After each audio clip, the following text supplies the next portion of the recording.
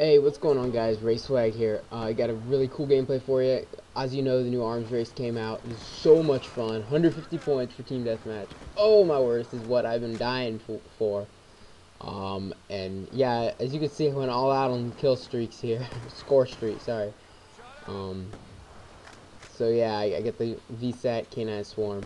I got my normal fast mag Scorpion with Ghost Hardline, Toughness Scavenger, Engineer, and then C4.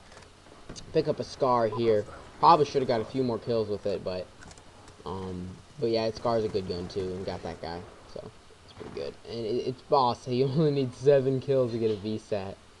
And yeah, I know it's the third straight gameplay on Hijack, but I was like, well, it's a swarm and uh, it's on Hijack, so I might as well get it. So it's on arms race too. So yeah, it's pretty short.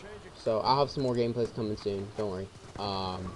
Thanks for all the support. I've getting a couple more subscribers lately. It's been awesome. So yeah, I think this Call of Duty Ghost starting to come out. You know, I think it's smart of Treyarch to develop arms race because all the attention's been on like what Infinity Ward or whatever for the past little bit. So here I get a sick double and get my VSAT. And once you get your VSAT in arms race, it's over. Although I did almost die here, but then this guy was retarded and didn't keep shooting.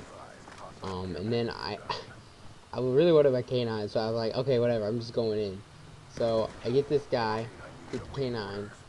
Oh, sorry, I wanted my swarm, so I went in. So I see this guy jump here, boop, die. Alright, so I'll see you guys later.